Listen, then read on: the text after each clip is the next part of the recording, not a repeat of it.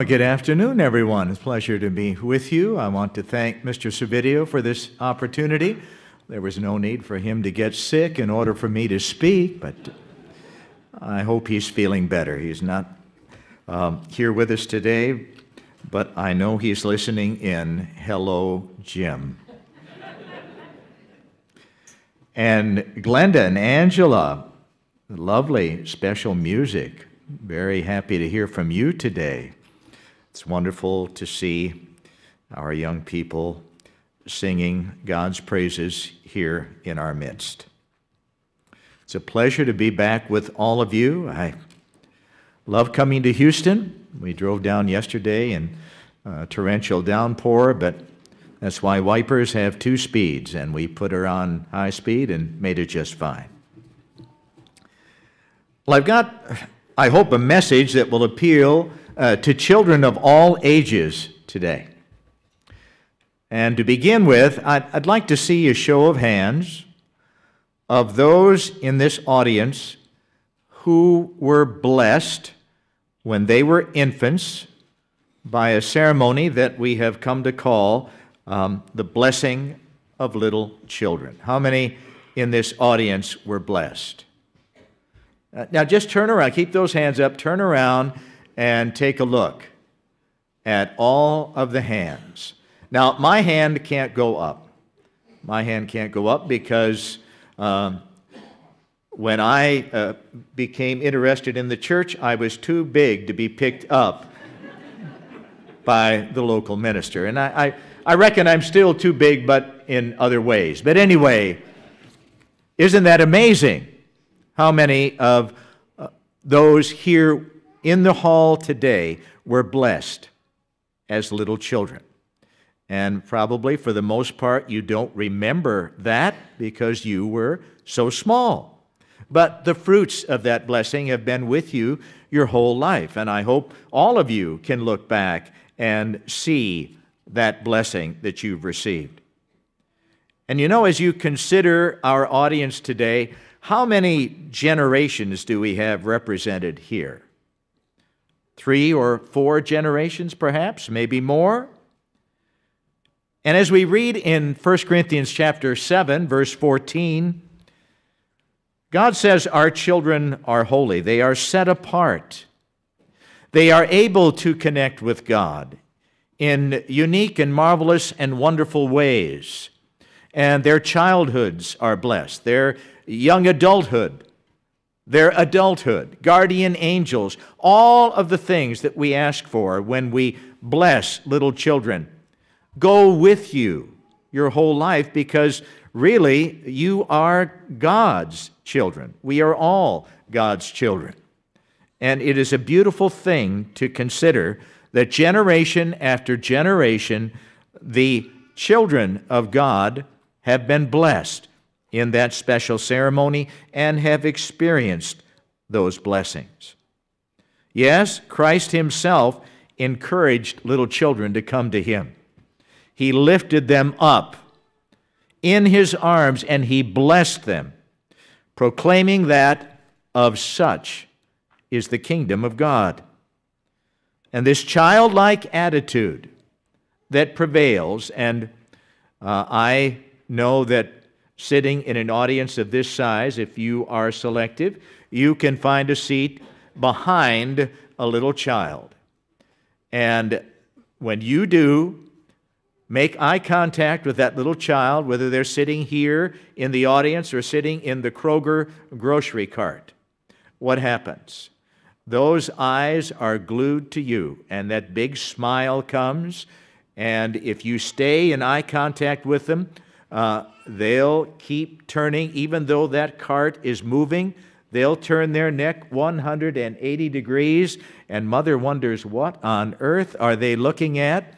I would not give that guy a second look, but that little child is right there, connecting with you, innocently, kindly, lovingly, interested in you, and wanting to connect with you, and smiling, maybe waving, maybe wiggling, and getting all excited because someone is paying attention to them.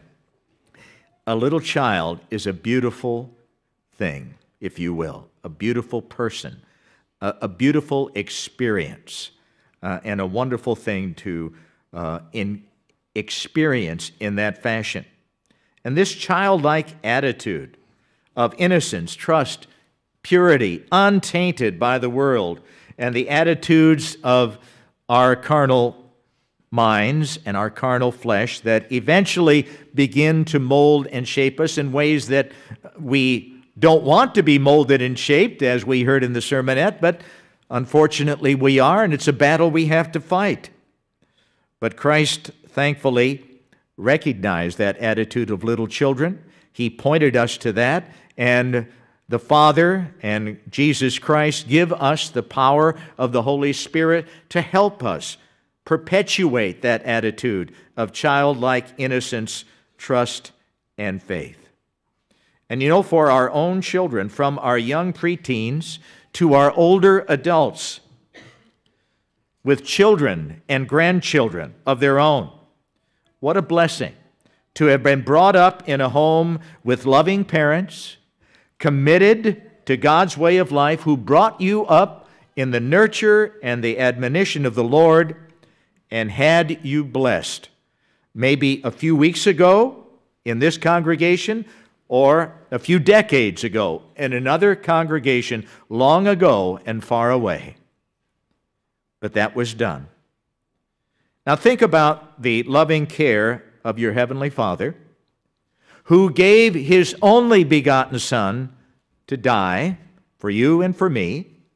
Think about your older brother, Jesus Christ, who willingly gave His life and gave up His seat at the right hand of the Father and became flesh and dwelt among us. Think of all they have done to give you and to give me the gift of life. And not just this life in abundance and happiness and joy, but eternal life. Whether you are 4 or 44, I hope you will remember that day of blessing that you experienced, and I hope you can look back and remember the blessings that you have received over the course of that period of time, no matter what your age. Turn, please, to Exodus chapter 20. Exodus chapter 20. To the first commandment with promise, verse 12, honor your father and your mother, that your days may be long upon the land which the Lord your God is giving you. You know, all of us have parents. That's one thing we all have in common, don't we? Some have parents that are living. Some of us have parents who are now deceased. But no matter what the circumstance, we are all still able to honor our father and our mother because we carry their name. In fact, we carry their image. We carry their likeness. There are many people in here who are related. And many of us can look at children of our adult friends and we can immediately identify who they are. For instance, I know a Trebig when I see one. And I can see lots of them out here today. And it is a marvelous thing to realize how God made us in His image and after His likeness, and now He gives us the opportunity to procreate in a very similar fashion. Children are very important to God and to our elder brother, Jesus Christ, to our father and to our brother. And it's something I would like us all to consider this afternoon, for even if your parents are deceased or they are living, we all have an obligation still to honor them with our lives, our conduct, our words, our deeds. You carry their name and you carry their image and likeness. You look like them. And it's an obligation and responsibility, and it's an honor. And generations are represented, as I said, in this room. And when you look back at the number of generations that have lived and died down through the millennia, how many would that be? Well, I have no idea. hundreds, undoubtedly. And when you consider the beginning of the modern era of the Church of God in the 1930s, how many generations have become familiar with the truth of God and the calling of God and the commandments of God and God's way of life down through those years, those decades, those generations? Thousands, tens of thousands have become familiar, have understood, have been drawn to God's way of life. Now, as we heard in the sermonette, they're all not here. Some have left. Some are still barely connected, but we are all here. We are here together. And we have a heritage. We have something that is very valuable, that has been passed down from generation to generation to generation. And I'd like to examine that this afternoon. I'd like to talk about our heritage, our spiritual heritage as the children of God, as members of the body of Christ, as disciples of Jesus Christ, as sons of God, and, if you will, sons and daughters of God. What are some lessons that we can and should learn from our family connection to our Creator? Because I believe that one of the very most important ways for us to view God is as a loving Father. A loving Father. And I hope that all of us as fathers have been able to reflect that same kind of love and care and compassion and concern for our children that our loving Heavenly Father expressed for His Son, and that He expresses for all of His children. It's remarkable to consider that connection and how it's been passed down and how God views generation after generation after generation as His potential sons, members of His family. For in reality, what is Christ busy doing now? He said, what? I go to prepare a place for you. And what else did He say? In my Father's house, in my Father's house, there are many rooms, many mansions. Think about it. Your Father, my Father, our Father is preparing a place for all of us. Won't it be wonderful to go home? And you know, our original parents, Adam and Eve, had a chance to live there. In fact, they were living there. They were living with God. He walked with them. He talked with them. He formed them out of the dust of the ground. He performed their marriage. They were living in the beauty and the peace of the Garden of Eden, but something went wrong, and something has continued to go wrong. And that family atmosphere was broken. And we haven't been able to get back into that, have we?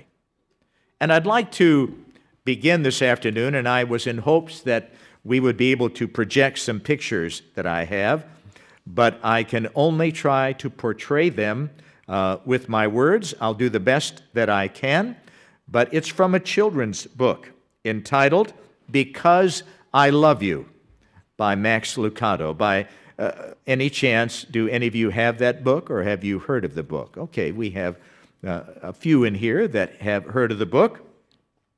The illustrations are striking, and I wish that I could share those with you. But it is the story about a wise man who built a wonderful village for children to live in.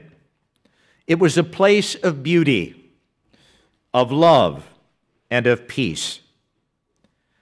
And the story revolves around this man's love, which was expressed in many ways, and that he treated the children of the community which he built, the little village that he built, with love and compassion and concern. He sang with them, he played with them, he spent time with them.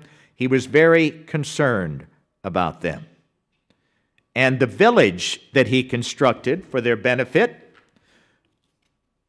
was protected by a wall. He lovingly spent a great deal of time building a wall around the perimeter of the village. And this wall was designed to protect the children from the savage beasts and the hidden pits that filled the dark forest that was on the other side of the wall. I think you begin to pick up the metaphor of the story, the children's story. It was, of course, the Garden of Eden that was built and designed, that was safe and secure, and beyond the wall that was built around that garden was another world, a different world, a world of danger, a world of unhappiness and suffering and sorrow. Shaddai is the name of the builder of the village, the one who loved the children, and he encouraged the children to stay in the village that he made for them, where they would be safe. But he knew in his heart that at least one of them would try to leave the village. And it's interesting because when he built the wall, he left a hole in the wall. And, of course, it played into the story later on because Paladin, one of the children in the community, which happened to be the village's most curious child, announced to Shaddai that he had found a hole in the wall. And he told Shaddai that the hole was big enough for him to crawl through and he could get to the other side and he could see the forest. Well, Shaddai asked him how he found the hole, and he honestly confided that he was walking along the wall looking for a hole. He was looking for a hole, for he was curious, and he wanted to see the forest for himself. He didn't really want to take Shaddai's word for the nature of the world that was out there on the other side of that wall. He wanted to see for himself. He was curious. And Shaddai, of course, knew that day would come. And he warned Paladin when Paladin asked him about the hole in the wall, about the consequences of leaving the village for the forest. If you leave, Shaddai told Paladin, you will not find your way back. And he gave Paladin some wise advice. You were not made for the forest. Let your feet carry you to the many places you can go, and not to the one place you can't. But what is the attractive force of that one place that you can't go? If there are 1,000 toys in the room, and you tell a child, you can't play with that toy and leave the room, you don't need a video camera to predict what's going to happen, do you? And it's the same with human nature, generally speaking. Well, Paladin asked Shaddai if he planned to fix or plug the hole in the wall. And Shaddai stated that the hole was there by design. He wanted the children to stay in the village because they wanted to, not because they had to. And of course, plugging the wall would change all that, wouldn't it? Talking about free moral agency and the ability to choose. So Paladin struggled with his conscience, and he finally crawled through the hole in the wall and into the forest. And at first, he just looked around. He halfway in the hole and halfway out, and then he crept all the way out. Then he stood up.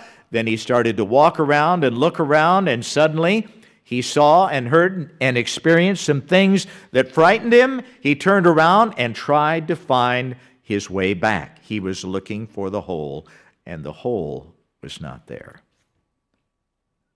He cries out for Shaddai to rescue him, and of course, in the story ends with Shaddai coming to rescue Paladin because he could not come back on his own. once you left, that you cannot find your way back. Well, that's a children's story. And yet, when you look at the parallels between that story and our own story as the children of God, I'd like to keep that fresh in our minds, especially our younger people who are here today. I want you to really focus on your Heavenly Father and His love and care and concern for you and the village that He created for you so long ago that is so different from the village in which you and I, all of us, are living today. And He wants to bring that village back. And He wants to bring us all back into the village. We cannot find our way back ourselves. And as children, young or old, we have been called, we have been chosen in many cases, and we have an opportunity to connect with God and prepare the way for that village to be restored, and for people, God's children, to repopulate that village and to live where Adam and Eve lived at the very beginning, in the sense of living in God's house as a part of God's family. That's our heritage. That's really part of the reason why we are all sitting here today. And when you saw all those hands go up, God has followed through on His promise, and those blessings and those little children who have now grown up are proof that God's word is sure, and He will fulfill His promise, and that village is going to be restored, and His kingdom is going to come. But as I mentioned, I want to look at the generational approach to what that village is all about and what that kingdom is all about. And the illustrations of ancient Israel and what they went through are poignant and powerful in helping us understand the generational nature of the promises of God, the plan of God, the children of God, the family of God. It's all there in ancient Israel. Let's begin in Deuteronomy chapter 11. Deuteronomy chapter 11. Once again, we keep in mind the concept of generations, children growing up to be adults, and parents having their own children who grow up, become adults, have their own children, and on the cycle goes. Think about it, and then consider Deuteronomy chapter 11, verse 2. Because here we are talking about the children of Israel, Abraham, Isaac, and Jacob, who have now been brought together in an unlikely fashion, all drawn together, a band of slaves out of the nation of Egypt, and God has brought them together, made them a nation, and drawn them out for His own purpose. He's taking them to the promised land. All of that is a type of that village that He wants to restore and bring all of His children into.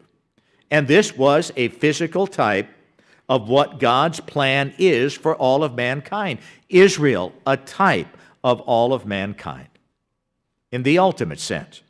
Now notice here in verse 2, know today, as God speaks to Israel, know today that I do not speak with your children, who have not known and who have not seen the chastening of the Lord your God, His greatness and His mighty hand and His outstretched arm. I'm not speaking to your children.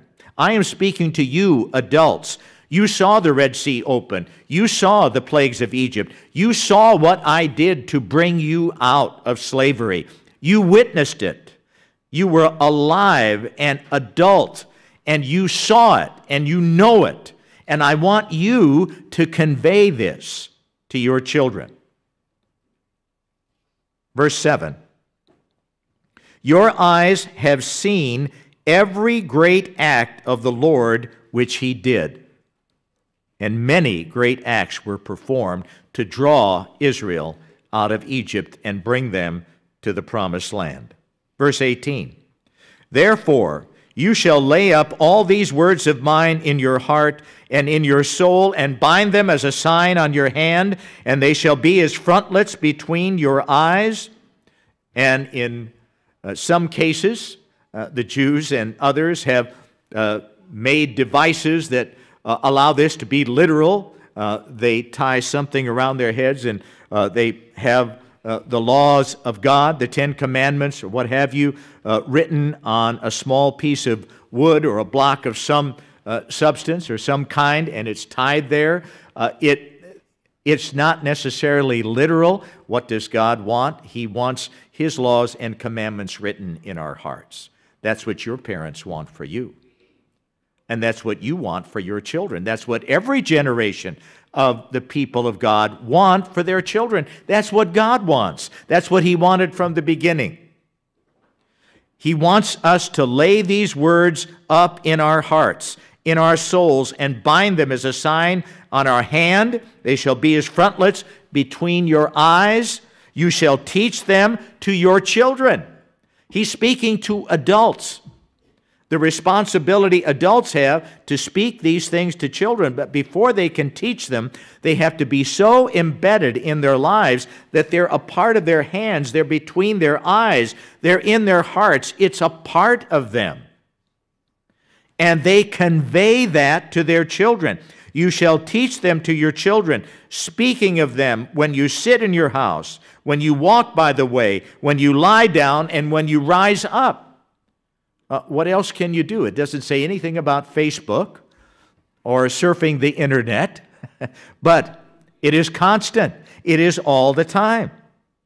You shall write them on the doorposts of your house and on your gates, that your days and the days of your children might be multiplied in the land which the Lord swore to your fathers to give them, like the days of the heavens above the earth. In perpetuity, it was God's design from the very beginning. He didn't want us to live in this world, and he built a wall around the Garden of Eden. And once Adam and Eve left, as a result of their sin, they could not come back because the gate was closed. The angelic beings were there with flaming swords to keep the way of the tree of life. And so it has been for generations, and yet the restoration is coming, the promise is coming, and it was God's charge to the parents of Israelitish children who were a part of the Exodus to teach their children these things. And generation after generation was charged with that responsibility. To show his greatness, his power, his mighty arm of deliverance. Because you and I need deliverance today just as much as ancient Israel needed it in the midst of Egypt.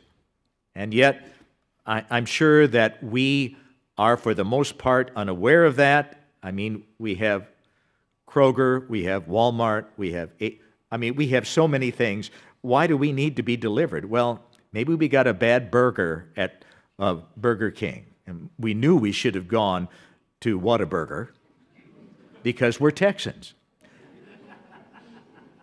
Are these the biggest challenges we face? And do we as parents become so complacent that we don't realize the difference between the village that Shaddai built for Paladin and the other children, and the difference between that village, as I mentioned, and the forest that was outside of that wall, and what our children face every day? We can become complacent, almost indifferent to the other things that are going on in the world around us. We are still living in a blessed nation of abundance and plenty and relative peace, but that could end almost instantaneously, very suddenly. In fact, prophecy indicates that it will come suddenly. And we as parents have a definite obligation, generation after generation, to accomplish this with our children, for these are the children of God. In much the same way, spiritually speaking, they are God's children, that they are our children physically. He shares in that. Deuteronomy 5, verse 29, a verse we've read many times. You all know it by heart, I'm sure. God's lament about Israel, oh, that they had such a heart in them, that they would fear me and always keep my commandments. Now, it doesn't stop there. It doesn't stop there. It says that it might be well with them and their children, and may I say and take liberty, and their children, and their children, and their children. How long? Forever. As long as children keep coming. That was God's design. That's His hope. That's His prayer. It still is. It still is. And that wall that was built around the village that Shaddai built for Paladin and the other children with the hole in it, what do you think that wall would be typing? What is it representative of? Well, probably what? The laws and commandments of God that are designed to do exactly what we just read about. The commandments that will enable us to see things go well with us and generations following us. That's what the wall is designed to do. That's what God's law is designed to do.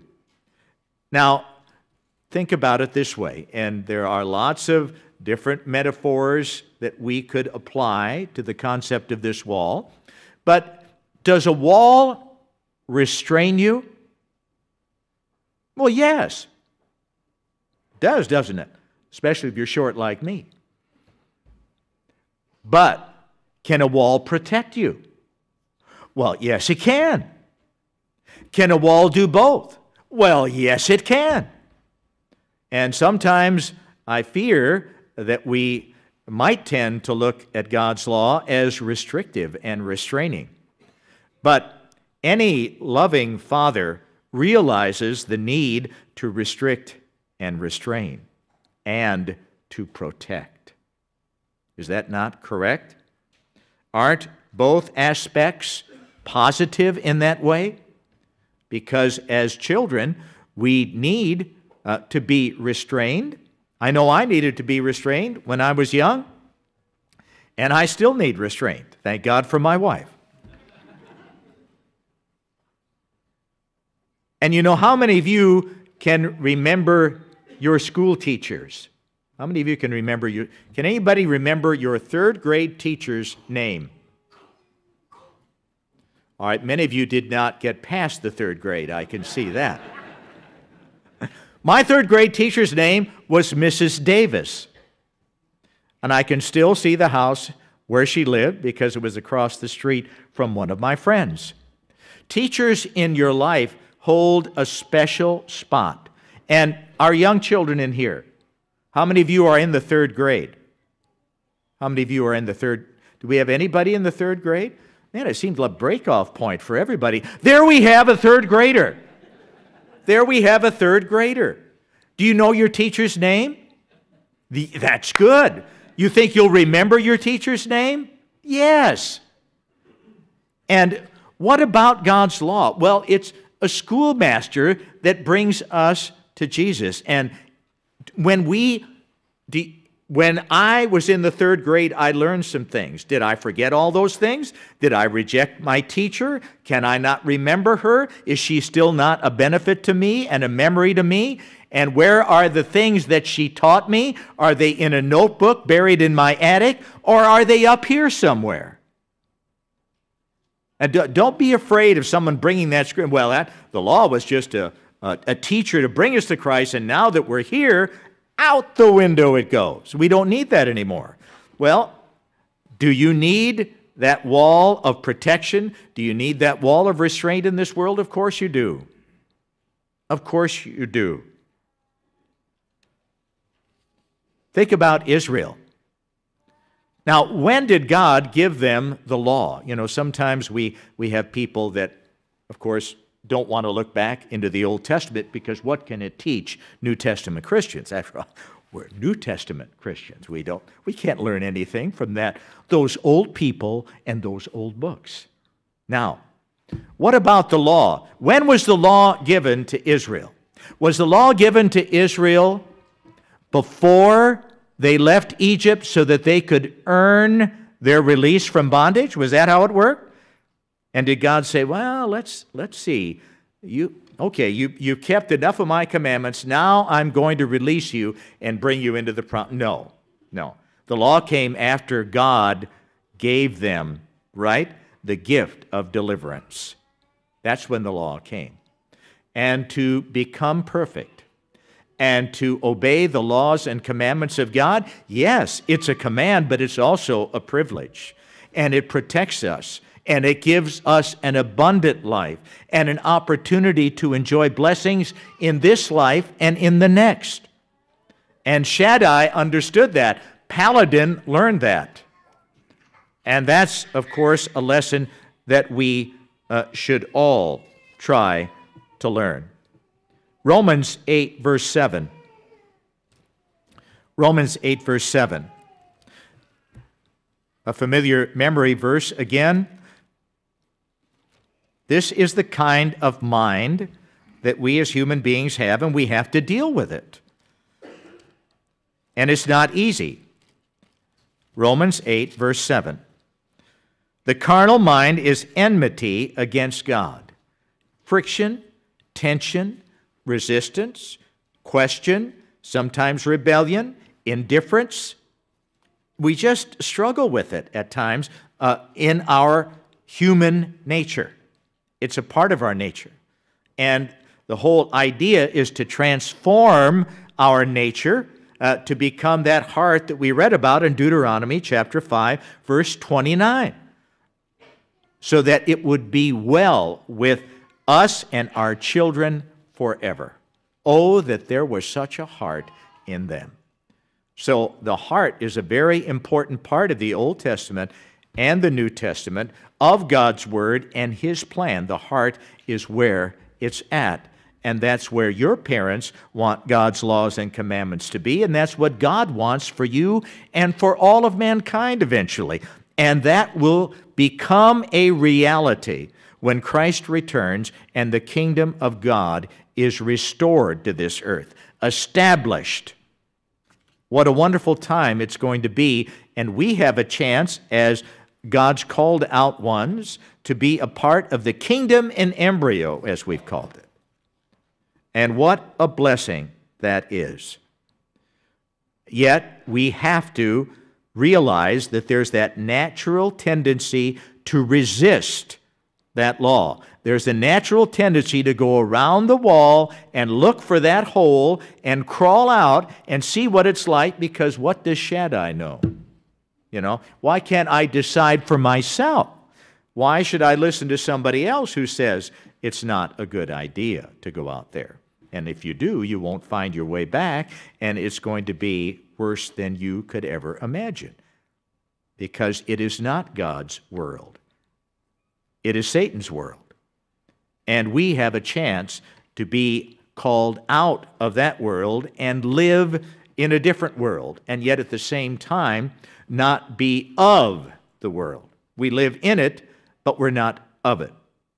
And it's a challenge we all have to face, young or old. But thank God we have each other to encourage us. And thank God for His love in providing us with that protection and that restraint when necessary, and the safety and the love and the compassion and concern for one another that we can all enjoy in this village, even here and now. And many of us have been together in this room, in this village, for many, many years. And what a comfort and what a joy to see these generations, to see these young ladies up here singing praises to God. Maybe a little nervous, but they're up here.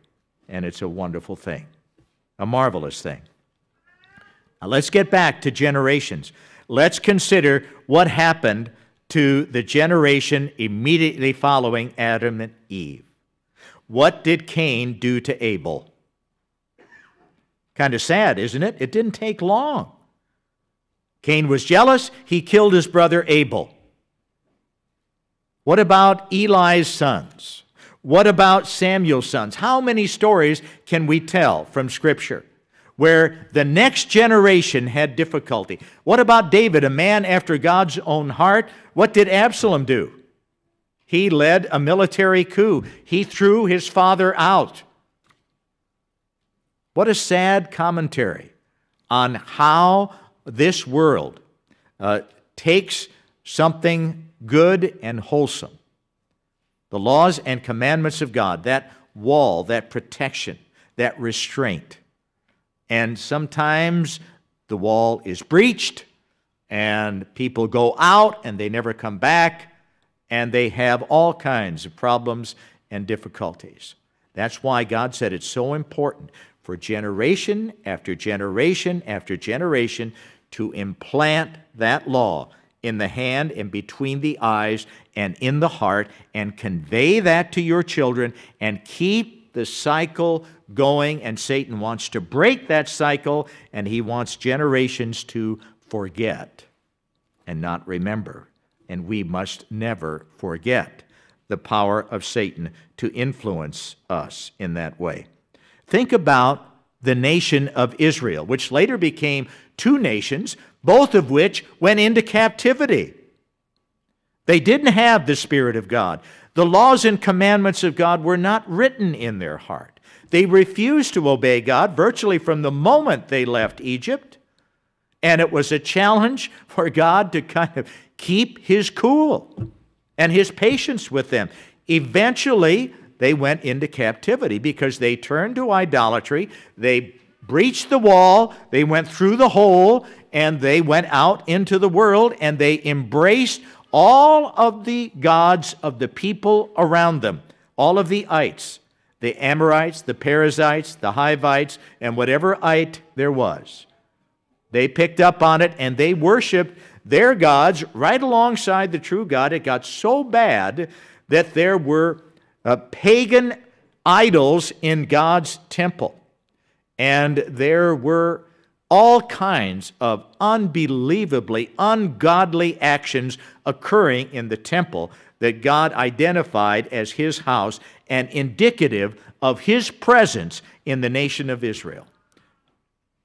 A sad and shocking commentary on what happens when you go outside the wall and when you don't recognize what you have been given. And when generations cannot instill within the next generation that kind of respect, that kind of understanding, that kind of honoring of father and mother.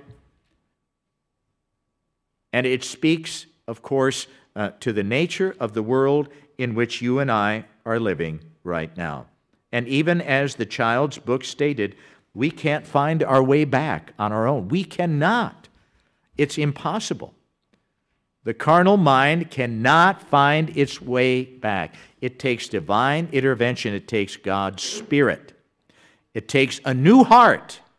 That's what the Scripture says. I will put a heart of flesh, a soft heart. I will write my laws and commandments on their hearts.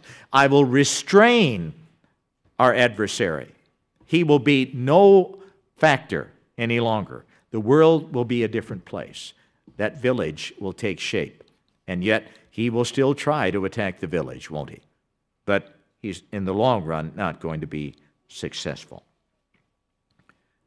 1 Corinthians chapter 10. 1 Corinthians chapter 10. All of us this afternoon, let's consider ourselves to be descendants of Adam and Eve, or maybe Noah and his wife. We all came from Adam and Eve, generation after generation after generation after generation. And notice here in 1 Corinthians chapter 10, the important aspect of all the things that happened to ancient Israel. In 1 Corinthians 10, verse 1, "Moreover, brethren, I do not want you to be unaware that all of our fathers were under the cloud. They all passed through the sea, your fathers and mine, ancient Israel. All were baptized into Moses in the cloud and in the sea. All ate the same spiritual food, the manna that came from heaven, a type of the body of Jesus Christ, the bread of life. They drank of that spiritual rock that followed them. That rock was Christ." We go way back, all of us. "But with most of them God was not well pleased, for their bodies were scattered in the wilderness." You know, it shouldn't have taken them 40 years to walk from Egypt to Israel. Even in my decrepit condition, I could do it in a shorter period of time, I think. But they didn't want to go in. There were giants in the land. We want to go back. Make us a god. We want to go back. Hey, a golden calf pops out of the fire. Here is your God, O Israel. We're going back. Think of the way that generations have treated our Heavenly Father. We don't want to repeat that. We want to maintain our connection, and we want to learn from Israel. With most of them, verse 5, God was not well pleased, for their bodies were scattered in the wilderness. Now these things became our examples to the intent that we should not lust after evil things. And verse 11, most importantly, all of these things happened to them as examples, and they were written for our admonition, upon whom the ends of the ages have come. Paul was writing this 1st century A.D. The end of the ages hadn't come yet. In fact, it didn't come in his lifetime. It didn't come generation after generation after generation. And guess what? We're sitting here today, 21st century. It hasn't come yet. It's closer now than it was then. And is anyone in this room filled with doubt about when the end is going to come? We don't know when, of course, but we can see conditions forming and developing. And how long will it take for the tenuous nature of this world's economy, this world's governments, this world's kingdoms to collapse? Not very long. Not very long. Regardless of when it happens, realize that all of those things that happened to Israel happened as an example for us to learn from. Generations separated from them. And God wants the same heart for us that He wanted for them. And He wants us as parents to deliver testimony to the power of God in our lives to our children, so they can learn and they can appreciate the fact that God was at work in our lives as adults. God is speaking to the adult Israelites, not to their children. And He's telling them, you pass it along and you make sure they get it. That's our obligation, generation after generation, and that's our connection. In Matthew 16, and verse 18, Christ said He would build His church. He said He would build it. The gates of hell, the grave, will not prevail against it. So somewhere on earth, that church is being built right now. And we are a part of that. We are called a building. Notice in Ephesians 2. And young or old, our children set apart, the blessing of the little children, the laying on of hands. We are all together in this building. Ephesians chapter 2. A beautiful metaphor in verse 19. Now therefore you are no longer strangers and foreigners. You know, how many of us in this room would have ever found ourselves here on Pearl Harbor Day? Is it December 7th? My watch is off. How many would have found ourselves in this room by choice? I don't think so. It's phenomenal when you think about it. And yet, we've been together for so long, it just seems like it's so natural. We all know each other, but think about how you got here.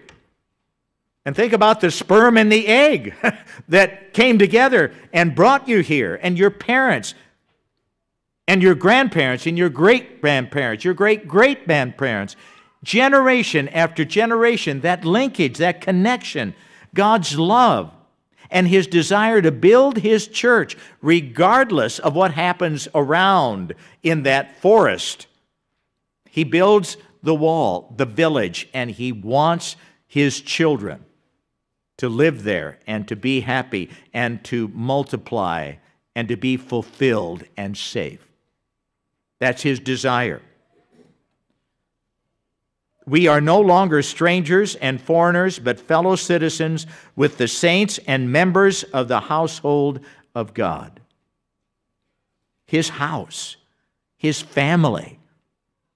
Having been built on the foundation of the apostles and the prophets, Jesus Christ Himself being the chief cornerstone. That's the foundation. That's the bedrock. In whom the whole building, being fitted together, grows into a holy temple in the Lord, in whom you also are being built together for a dwelling place of God in the Spirit. That's who we are. That's who we represent. That's what we are. God's building, God's family, God's house, His dwelling place. What a beautiful picture. Lively stones built together, fitted, perfectly connected to one another. His dwelling place, built on a firm foundation of the apostles and prophets, Jesus Christ being the chief cornerstone.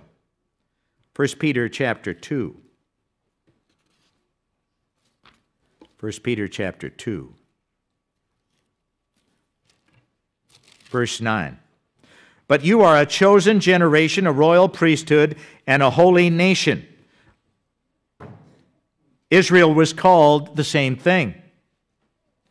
His own special people, that you may proclaim the praises of Him who called you out of darkness and into His marvelous light, who were not a people, but are now the people of God, who have not obtained mercy, but now have obtained mercy. He is speaking to the first century generations of the church of God and the people of God, the 21st century people of God and the church of God. The Word of God is timeless, and He is building, and the gates of hell will not prevail against it generation after generation after generation. We are part of something far bigger than ourselves alone, young and old. In 1 Corinthians 12, interesting, verse 18. 1 Corinthians 12 and verse 18. This chapter speaks of the body metaphor. And we are different body parts, members, arms, hands, legs, feet, eyes, nose, all of us together, unity in diversity. And notice what it says here in verse 18. But now God has set the members, each one of them, in the body just as He pleased. This is the kind of care and attention and concern your loving Heavenly Father has for you and for me. He's placed us where He wants us. He has put us where He wants us to be. And hopefully we are happy with that. And we aren't looking for a chance to be in another place, in another situation. We are content with the state in which we find ourselves, and we realize that God has placed us here. He's reached down through the generations, and He has chosen us, and He has placed us in His body where it pleased Him. What an honor. And I hope that we as parents and as young people appreciate that and understand that. Let's look at the example of Timothy as related by the Apostle Paul in 2 Timothy chapter 1, speaking once again of generations. 2 Timothy chapter 1.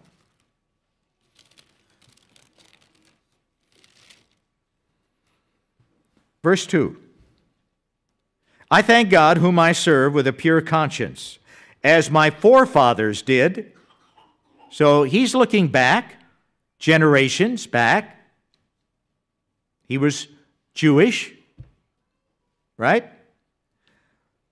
I look back, I serve the same God my forefathers did, as without ceasing I remember you, Timothy, in my prayers night and day, greatly desiring to see you, being mindful of your tears, because he was compassionate toward Paul and the trial that he was in at that point, that I may be filled with joy when I call to remembrance what gave Paul great joy and satisfaction. He called to remembrance the genuine faith that is in you, Timothy, which dwelt first in your grandmother Lois, now your mother Eunice, and I am persuaded is also in you. How many generations is that? 3. 3. It shows God works through families, through generations. Paul recognized that. It's quite a statement. It's quite a statement. Timothy's spiritual heritage. It's a part of our spiritual heritage. In 1 Corinthians chapter 9 and verse 2, Paul talks about heritage and generations in a little different way. In 1 Corinthians chapter 9, verse 2. If I am not an apostle to others, in other words, if other people don't recognize me as an apostle, as one that God has sent, doubtless I am to you, Corinthians, for you are the seal of my apostleship in the Lord. You are the fruit of the power of God living in me and exemplified through me, and the words that I have given you, and the lessons I have taught you, the letters I have written you, you are the evidence that God is here, that God is working with you and with me. And when you look back at our heritage, we have a heritage where others have gone before us, and they knew these things, and they taught these things to others, and others taught them to other people. And Paul's instruction was, teach as you have been taught. Teach as you have been taught. That's what he wanted to achieve and accomplish in his life, and he wanted to achieve it and accomplish it in the life of Timothy and others whom he ordained to teach and to preach. It's quite a statement. And when you look back at what God did through Mr. Armstrong, 1930s, and from small beginnings came a lot of people connected to the truth of God and God's way of life. And that kind of heritage is ours to claim, that kind of understanding about our connection to the past. It doesn't stop there, because God and Jesus Christ are the same yesterday, today, and forever.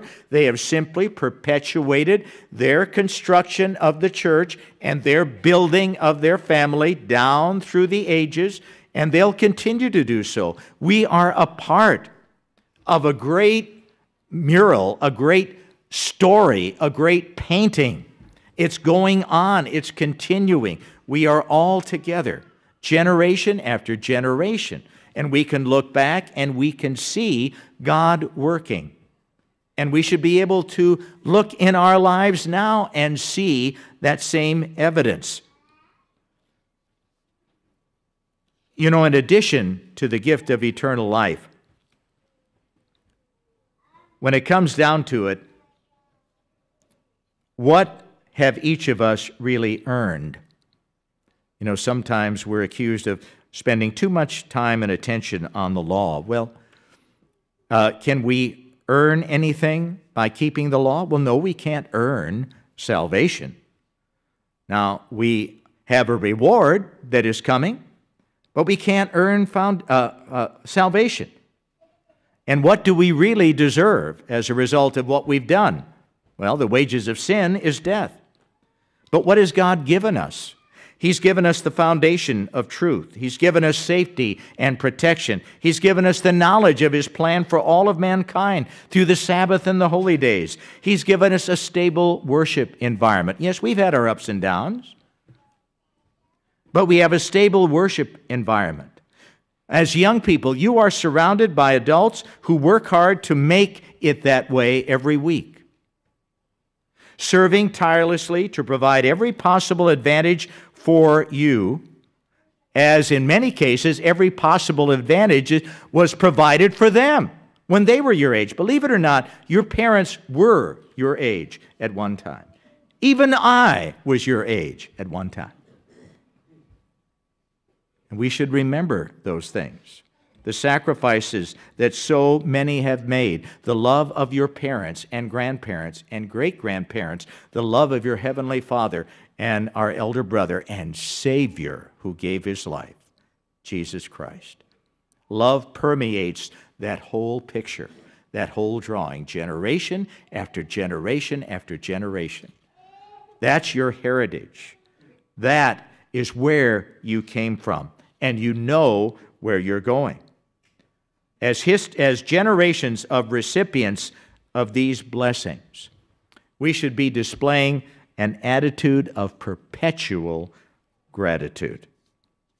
Now, I'd like to close by noting a few cautionary verses that the Scripture gives us, and in fact that Christ Himself in some instances gave to us, in order to remind us of our adversary's desire to lure us through that hole in the wall and bring us out of the village and the protection and the safety, the restraint, and the parameters and protection and guidance that God's laws and His commandments give us for living our lives. Our adversary would like us to forget how we got here, to forget our heritage and the source of the manifold spiritual and physical blessings that all of us enjoy, and reject our heritage and look for that hole in the wall. Don't go there. Don't go there. Matthew 24. Christ's disciples wanted to know when He was coming back. He didn't answer them. He said, I really don't know later on, but what's the first thing He said to His disciples who inquired? Take heed, verse 4, Matthew 24, take heed that no one deceives you. Deception is going to become ever more prevalent in the world in which you and I live, the closer we come to the return of Jesus Christ. Deception is real. And that's what Satan wants to do, draw us away through the hole in the wall. 1 Thessalonians 5, verse 21. 1 Thessalonians 5, verse 21.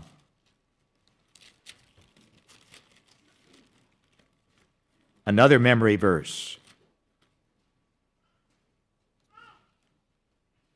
Test all things, or prove all things, in another translation, and hold fast to that which is good. In our world today, good is proclaimed as evil, evil is proclaimed as good, tolerance is the ultimate virtue, and God's laws and commandments are being ignored with unbelievable energy and determination, to the point where the laws of our land are established to go totally contrary to what God has commanded. We are living in a world that is changing rapidly. And it might look very enticing out there beyond the wall. And it does in many cases. But that's the way Satan designed it to look. It's a combination of good and evil. And he wants to make you believe and me believe that evil is good and good is evil. And he's having a good deal of success, isn't he, in our modern day and time. In Revelation 3 and verse 11, hold fast that no man take your crown. Hang on. Revelation 3. Revelation 2 and 3, talking about the 7 churches, several of which speak of the return of Jesus Christ in the context of the description of the warning to the 7 churches. Hold fast to what you have, that no man take your crown. And there will be attempts to pull what you and I have away from us, that we have inherited generation after generation after generation by God's design. Don't let go. Hold fast. And Jude 3, earnestly contend for the faith which was once delivered. Earnestly contend. Fight for it. Don't let it go. Don't ignore it. Don't neglect it. Don't limit its value. Don't disdain it. Ask God for the strength and the courage that you need. The same strength and courage that God encouraged Joshua to embrace as he prepared to enter the promised land. Now finally, in John chapter 14, I referred to this before, but I want to go there as we conclude. John 14, verse 1, let not your heart be troubled. You believe in God, said Christ, believe also in me. In my Father's house are many mansions, many rooms, many offices, many responsibilities. The Father's house is big enough for everybody.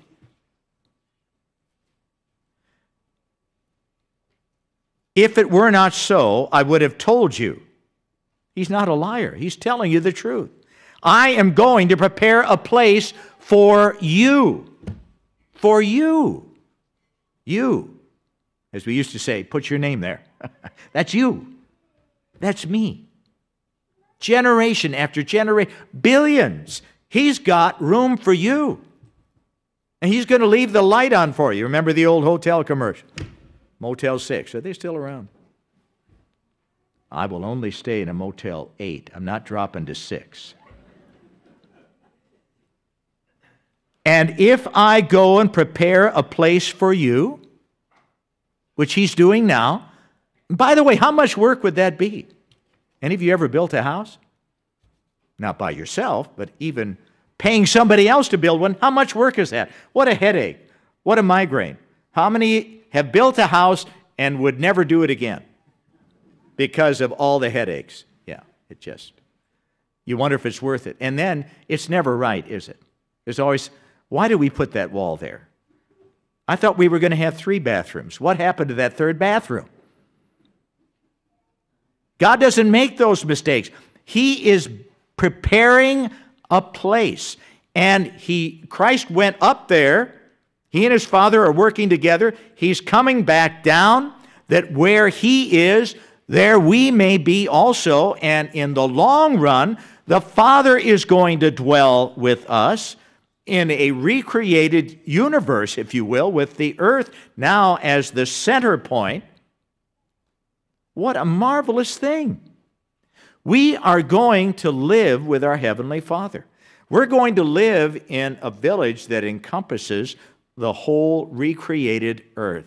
And there won't be an adversary there. There won't be any of the other things that draw us away and pull us down. Everything there will lift us up and point us to our Father, and we will be members of the family of God. We will live in our Father's house. I hope we long for home and look forward to the day of that glorious homecoming that really in a sense, has begun already here in us as God's people, but will begin in earnest upon Christ's return. And the capstone at the close of the revealed knowledge that we have about what is going to happen in the future, we don't know anything beyond what happens after Revelation, the end of the book. But there's more to come. There's more to come. Of His kingdom and His government, there will be no end. And you and I will dwell in His house forever.